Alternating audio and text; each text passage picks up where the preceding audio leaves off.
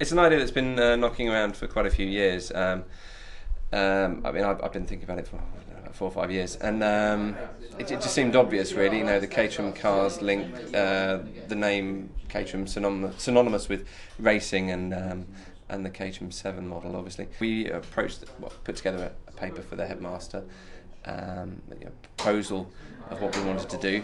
At that point, we hadn't really thought about funding or anything. So once they'd got on board with the idea, we had about a year where the bursar and the headmaster and Andy down at Caterham Cars thrashed out the details, shall we say.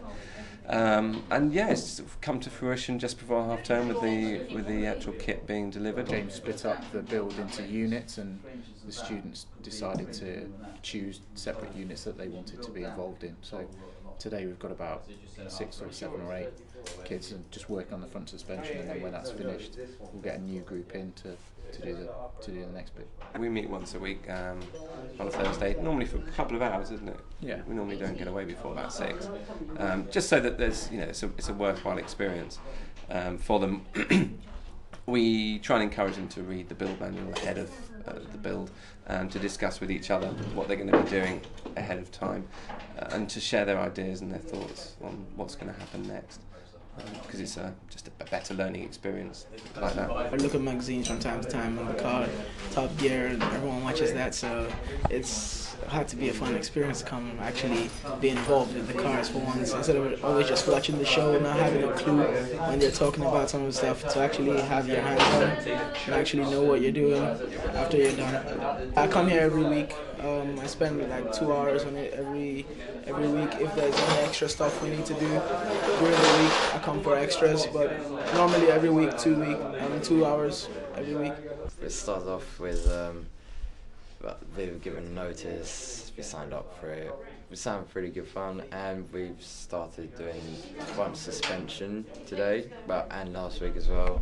And we've just started attaching the anti-roll bar and tightening up all the nuts and bolts and stuff. I've helped out with the front suspension unit, and next week we're planning on moving on to rear suspension. We've been looking at ways of getting kids interested in our cars, and this is a fantastic opportunity for them to get involved in our cars, to build them, to see how they're put together.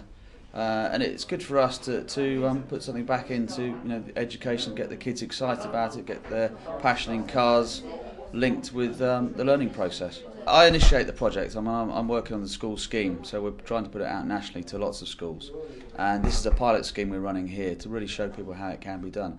Obviously, my children are at the school, so it's it's a personal thing as well that I'd like to do something with the school here. We're just down the road. We're all in Caterham.